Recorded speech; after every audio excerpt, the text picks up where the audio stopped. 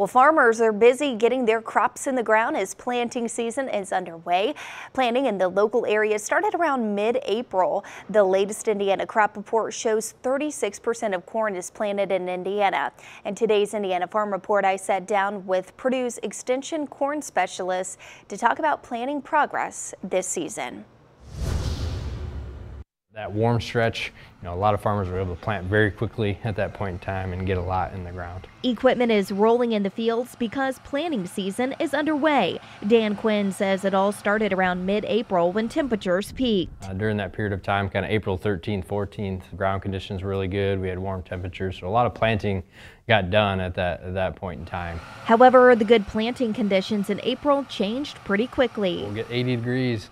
Then 50 degrees and 80 degrees and 50 degrees and rain here and there.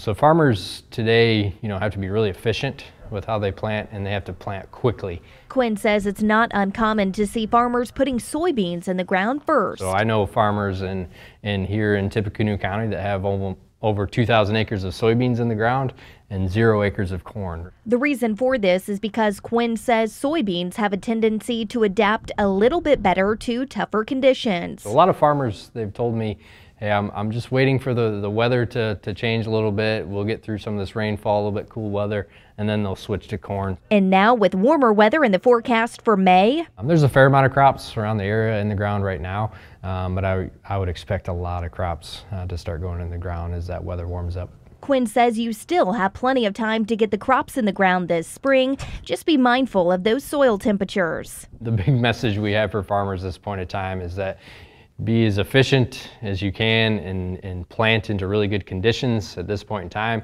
because if you don't, it could haunt you really the rest of the year.